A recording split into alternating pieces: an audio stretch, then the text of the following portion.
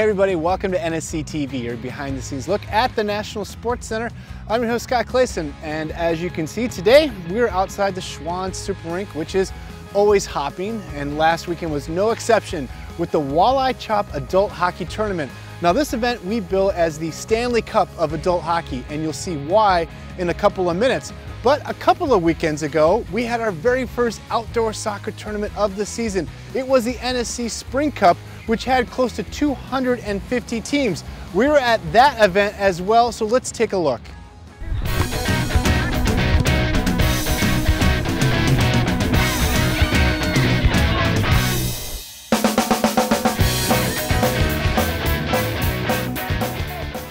Spring Cup has 32 divisions of U9 through U19 boys and girls teams.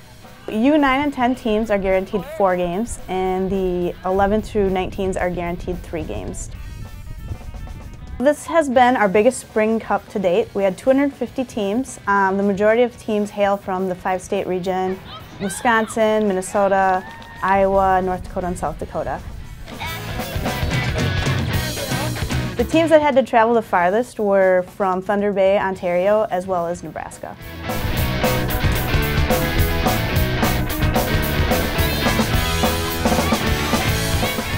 So in order to rank the teams into divisions, we assess all the teams based on their records, and then we also take a look at where they're from to make groups that are even within competitive level as well as where they are from, so they're getting a good experience with teams that they may not normally play.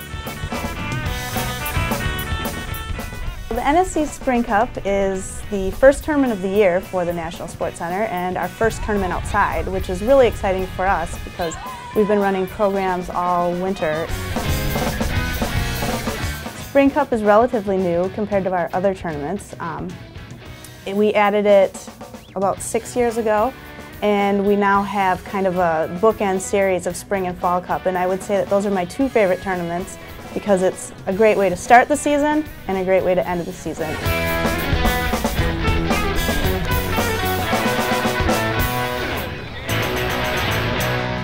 Well, because we're in Minnesota, we of course have to talk about the weather, and for Spring Cup we were lucky. It was a fantastic weekend to get outside and play soccer. Now this past weekend as well, at Walleye Chop, the weather was fantastic for us, and that led to some epic tailgating, as you're going to see as we take in all the sights and sounds of Walleye Chop 2015.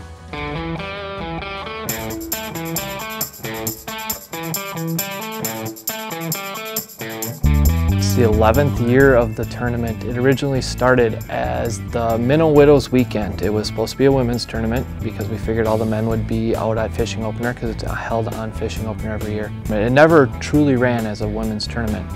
The first year they ended up with twice the amount of men's team as the women's team, and it's kind of maintained that level throughout its history at 34 women's teams and 84 men's teams. So we have since evolved into a 128 team tournament this past year.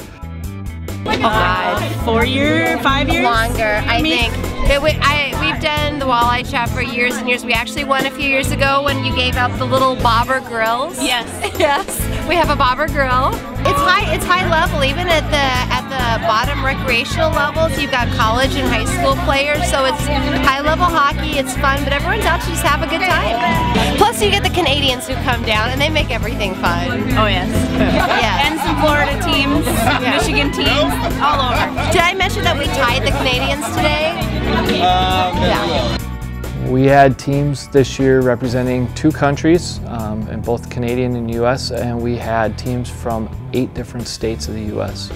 Minnesota, Wisconsin, as far as Missouri, and Florida was the farthest this year. Well, this tournament is it's really catching on, and our guys love to be out here, and it's been competitive, and you know, I don't know, whatever it started, we were here, and like I say, it's fun to actually play a Canadian team, and it was a good clean game, and it was a lot of fun. So we just love it. Our tournament wouldn't be the same without our t-shirts that our participant gives. We can't thank Coors Light enough for the free t-shirts that they put together for us. First year we've ever done apparel and apparel sales, so it was very nice to have that, and Letterman on board with helping us out with that. Tournament Liquors over in Blaine always gives a great deal to all the participants here. Of course, Victory Links with their half-off golf. I think we've had nothing but walleye choppers out there for most of the weekend. Every year, one of the events that if we ever got rid of it, I think we would never hear the end of it is our minnow races.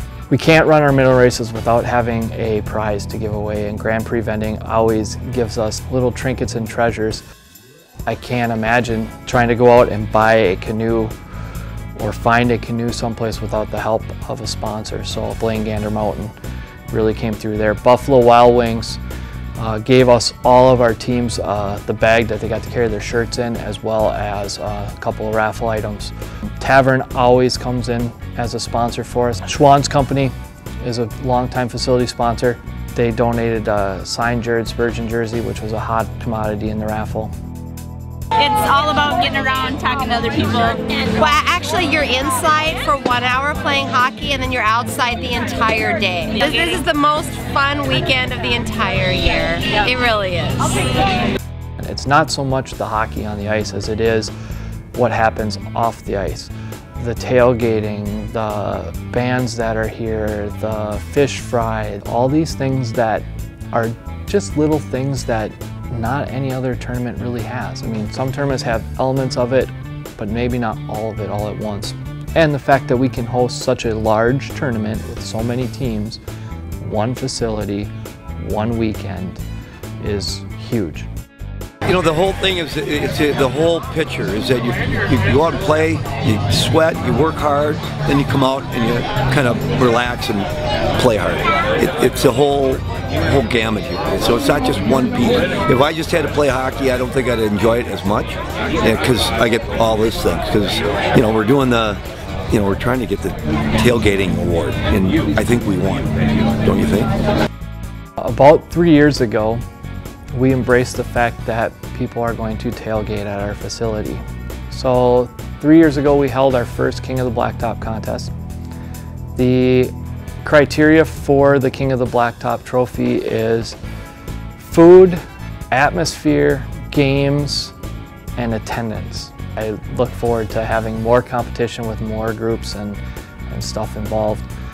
And quite honestly, as long as the weather holds out, it's not even about the competition, it's about having fun, and everybody is enjoying themselves thoroughly out in our parking lot. Yeah, so my birthday is usually the same day as Mother's Day, and for my birthday present, my kids let me come here to the Walleye Chop instead of, you know, brunch and presents and things. And this is a great Mother's Day, it really is. Well, with a record number of teams in both NSC Spring Cup and Walleye Chop, it's safe to say that our summer season is off to a great start. And that is going to do it for this week's episode of NSC TV. As always, find us on our website, nscsports.org. I'm your host, Scott Clayson.